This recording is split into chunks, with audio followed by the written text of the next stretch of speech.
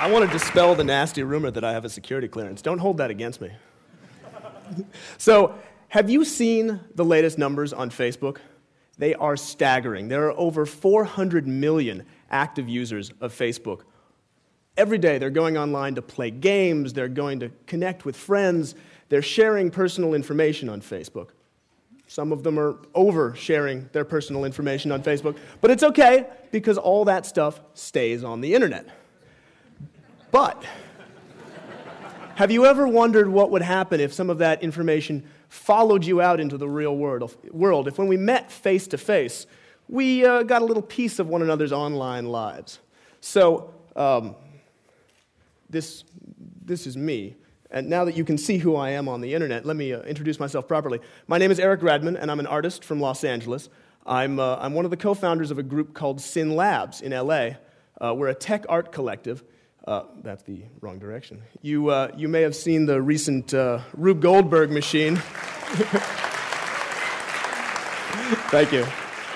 But we do more than Rube Goldberg machines. For a couple years, we've been building large-scale public art that explores what it means for people to interact. Now, my background is in robotics and the semantic web, and so consequently, a lot of the projects I do draw from those domains. So, enough about me. Let's get back to the trash you've all been talking on the internet. So, I want to tell you about a project I've brought called the Cloud Mirror. It's outside in the hall. Now, if you haven't seen it, let me explain. It's a plasma screen with a camera attached, and you're seeing yourself in a mirror. But what you see is not yourself as you are in the real world, but I drag from the internet some irreverent piece of information about you. Maybe something from your Facebook, maybe something from Twitter, pictures you've taken on Flickr, Tumblr, anything. Now, you may be thinking this is a privacy nightmare, but it gets so much worse.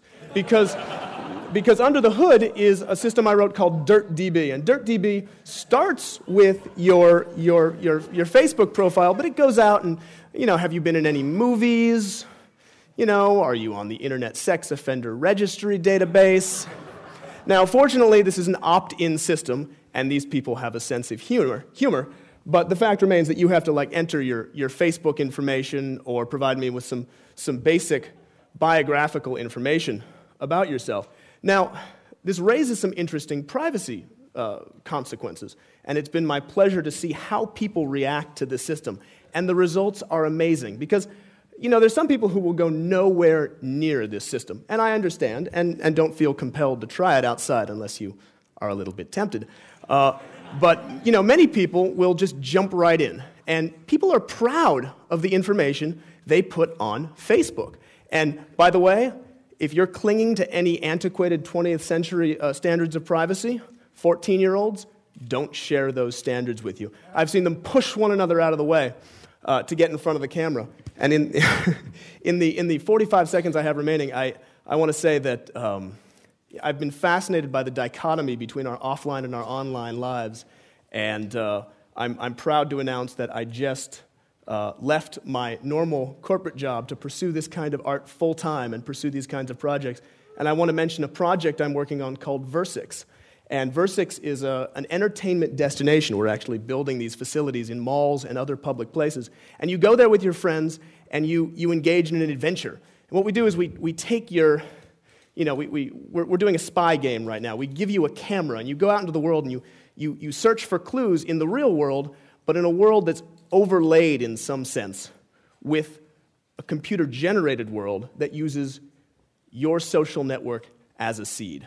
So we're prototyping this down in Los Angeles, April 17th and 18th, and I encourage you to come down and please check it out. I'd like to leave you with the thought that the internet is everywhere. It pervades this room. I know half of you are twittering this right now. It's time for those identities to jump out of the computer and join us in the real world. Thank you.